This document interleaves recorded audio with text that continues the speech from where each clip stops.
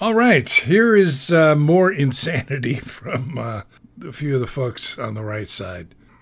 Man, Marjorie Taylor Greene, who's getting really proficient at lying unless she's suffering from dementia.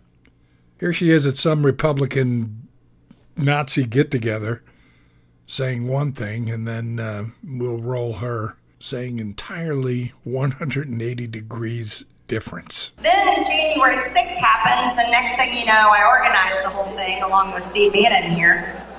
And I want to tell you something, if Steve Bannon and I had organized that, we would have won.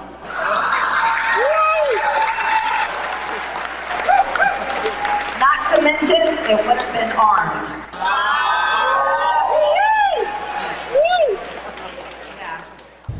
Just finished with our meetings here at the White House this afternoon. We had a great planning session for our January 6th objection. We aren't going to let this election be stolen by Joe Biden and the Democrats. President Trump won by a landslide. Call your House reps, call your senators from your states.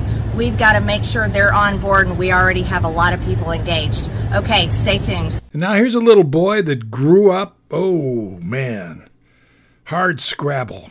Can you believe that? Now, come on, picture Eric Trump in your mind, and let's listen to how hard it was for him to grow up. I grew up wiring buildings with electricians, pouring concrete, doing tile work, running HVAC, cutting down trees, running backhoes, and stuff, because I wake up at 4:30 in the morning every single morning.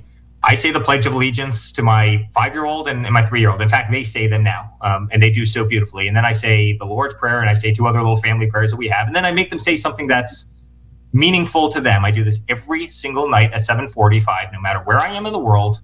If I can't be there, I'm doing it on FaceTime with my wife and kids. They see my and honestly, guys, that's how I live a clean, positive life.